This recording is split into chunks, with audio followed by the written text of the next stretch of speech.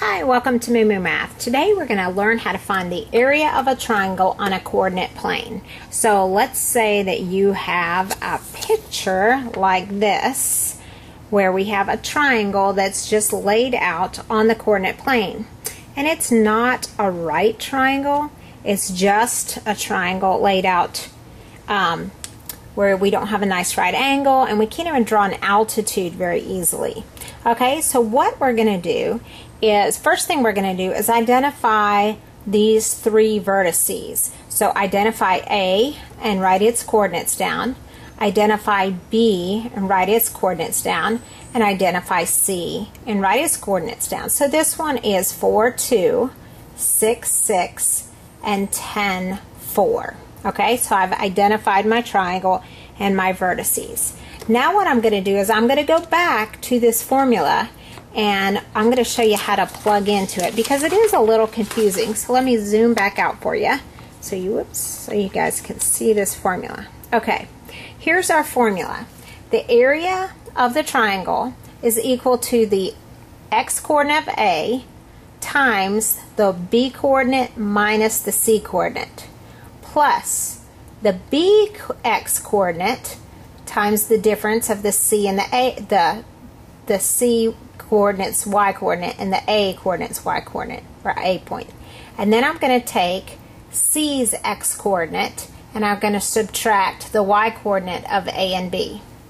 And then once I get that sum, I'm going to divide it by 2. And then notice I have an absolute value bar on it. So if this ends up being negative, I'm just going to take the positive answer because it's asking for the absolute value and area can only be positive. Okay, so let's kind of work through these. Notice that I have the X coordinates labeled here, here, and here. So I'm going to go over here and note that, okay? The 4 is AX, the 6 is BX, and the 10 is CX. I'm going to go ahead and plug those X coordinates in. So I'm going to get 4 times something plus 6 times something plus 10 times something. Okay, so now let's go back and get the difference in the Y coordinates. I'm going to take my Y coordinate of my B and C and subtract those. So I'm going to take these two and subtract them. So I'm going to take 6 minus 4.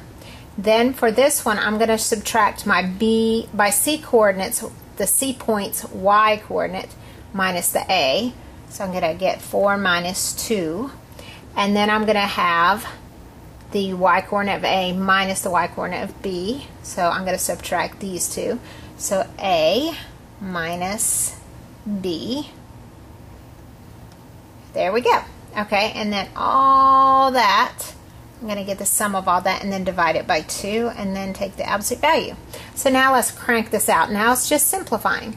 Okay, 4 times 6 minus 4 is 2.